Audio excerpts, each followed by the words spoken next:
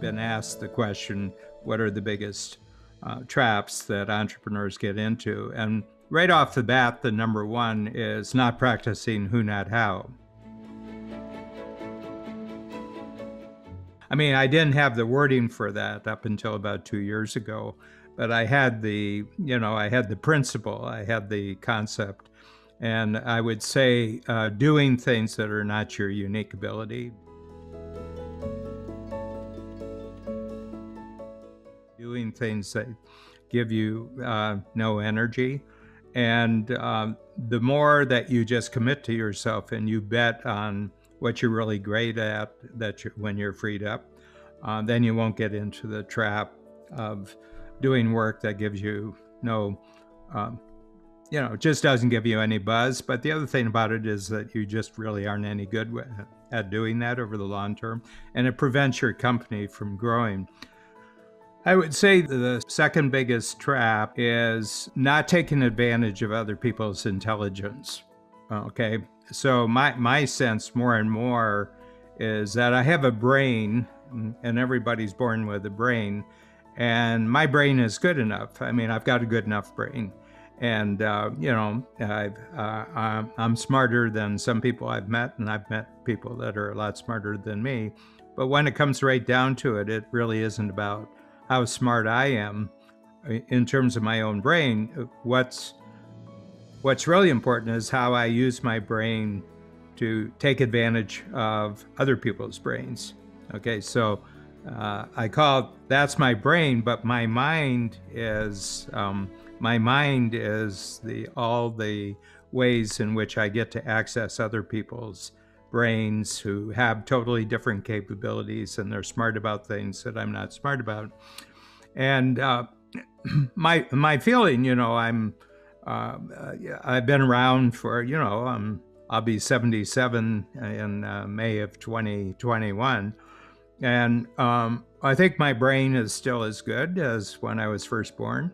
But there's no need to improve my brain, but what I can do for the rest of my life is keep expanding the value and the usefulness of other people's brains. So my whole goal is I don't have to get smarter inside myself, I have to get smarter outside of myself.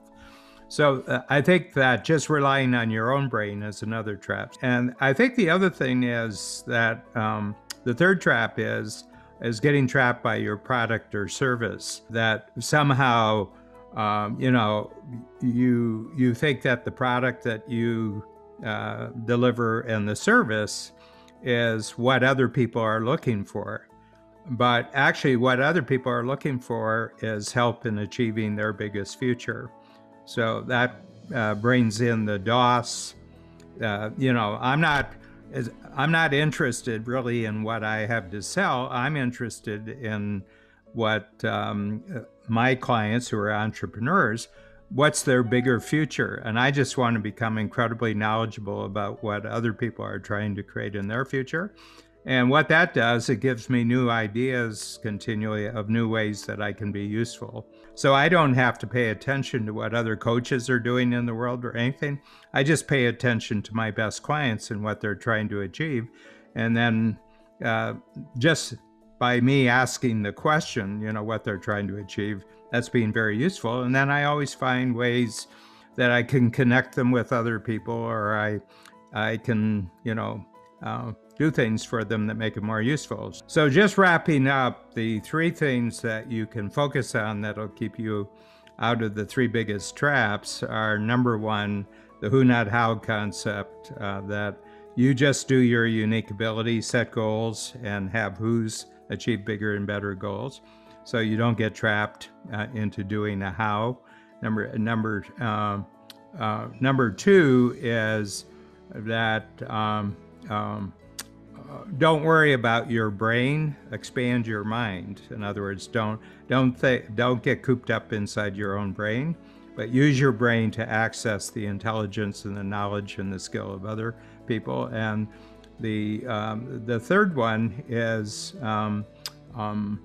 don't get trapped by your product or service, but constantly connect yourself with the bigger future that clients and customers are trying to achieve, and just continue being useful in new ways to help other people create and achieve their biggest future.